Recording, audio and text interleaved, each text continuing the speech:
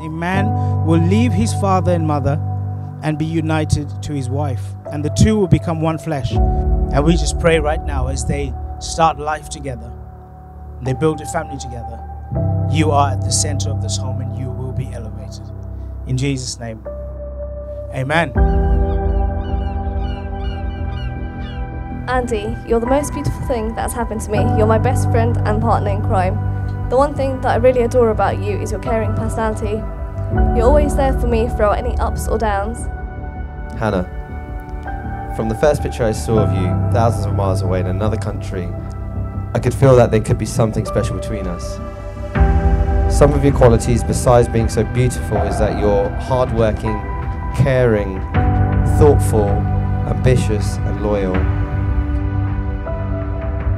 Today, on the 20th of July, we get to celebrate what God has done in our lives, and I look forward to celebrating so many beautiful memories with you. I love you, Hannah.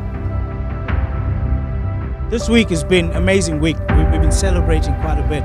We've had a lot of celebrations, haven't we? Lots of food, lots of dancing, lots of partying.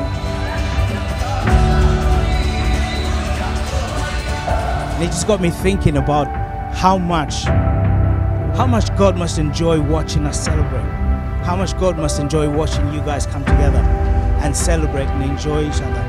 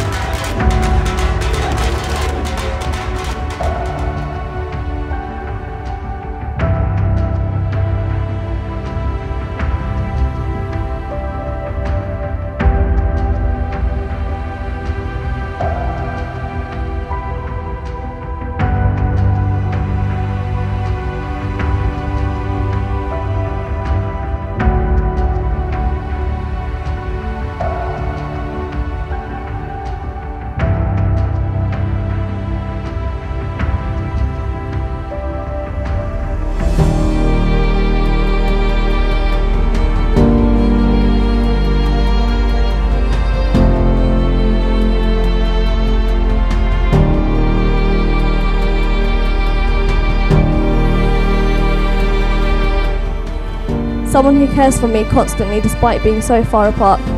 You've always been there for me throughout all difficult times. You've been my strength. Today and forever, I give you my heart, my soul and my trust. I see these vows not as promises but as privileges. I get to laugh with you and cry with you, care for you and share with you. I get to run with you and walk with you, build with you and live with you.